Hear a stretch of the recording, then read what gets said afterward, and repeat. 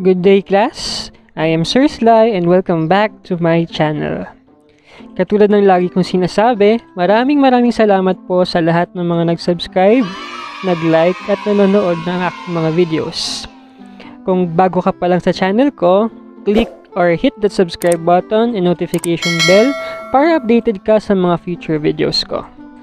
To proceed with what we will have for today, remember ninyo sa last video ko or sa previous video ko, na-mention ko doon na may isa pang purpose ang private comment section. So for today's video, magsasubmit tayo ng sagot sa assignment gamit ang private comment section. Again, the first thing that you have to do is to launch your Google Classroom application. Once na launch mo na ang Google Classroom application mo, punta ka sa iyong classroom. Again, you can access the assignment or you can open the assignment sa stream section ng inyong Google Classroom. But I suggest that you open it sa classwork kasi sa stream, pwede siyang matabunan ng mga messages from your teacher or from your class officers. So, it's better to access the assignment sa classwork. Ayan. Now, if you will notice, sa classwork natin ngayon, merong naka-gray at naka-blue na assignments. Pag naka-gray, ang ibig sabihin yan, na-submit mo na yung sagot para dyan sa assignment na yan. Kapag blue, ibig sabihin yan yung latest assignment at hindi ka pa nakakapagsagot sa assignment na yan. So, yan ang i-click natin ngayon, yung kulay blue. Okay. So, once you open your assignment, again, nakalagay sa taas yung due date. So, for this assignment, the due date is on Tuesday, 12 p.m.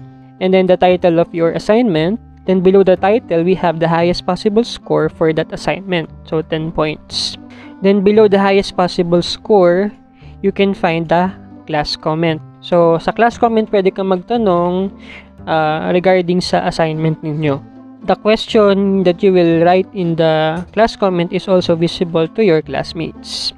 Now, if you notice sa assignment na to, walang attachment na nilagay si teacher. So, nagbigay lang siya kaagad ng instructions and then the questions for your assignment. Ang sabi sa instruction, answer the following questions in the private comments section. Okay, so malinaw na malinaw ang sinasabi. Ilalagay mo ang sagot mo sa private comment section. It is important to read the instruction para hindi ka magkamali sa gagawin mo. Now, bakit nga ba pinapalagay ng teacher mo yung sagot nyo or sagot mo sa assignment sa private comment section? Kapag nilagay mo kasi ang sagot mo sa private comment section, ang tanging makakakita ng mga sagot mo sa mga tanong ay ang teacher mo lamang. Kapag nilagay mo yung sagot mo sa class comment, makikita ng buong klase yung sagot mo at pwede nilang kopyahin yon. So, para maiwasan ng paggaya nila sa sagot mo, ilalagay mo ang sagot mo ngayon sa private comment.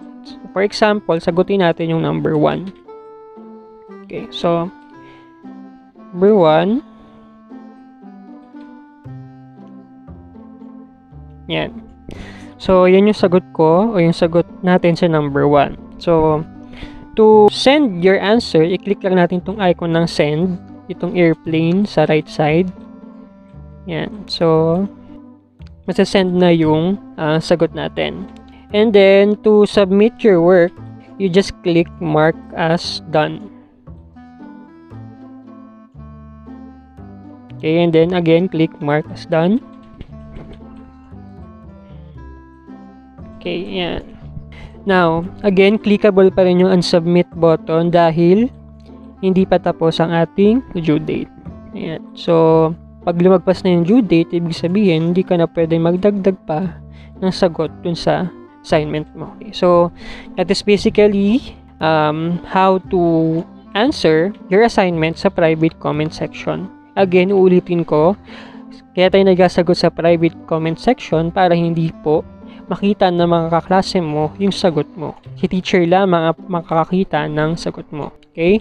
So, if you click back, notice mo na nagkulay gray na din yung icon ng assignment natin sa circulatory system. Ibig sabihin, nakapag-submit ka na ng assignment mo para dyan. So, that's it. So, that is how you submit your answer for an assignment in the private comment section. So I hope meron kayong tutunan sa discussion natin today. If you have any suggestions for my future videos, feel free to comment it below. If you like this video, don't forget to hit the like button and subscribe to my channel. Again, this is Sir Sly. Thank you for watching, and always remember not to study hard, but to study smart. See you next meeting. Bye, class!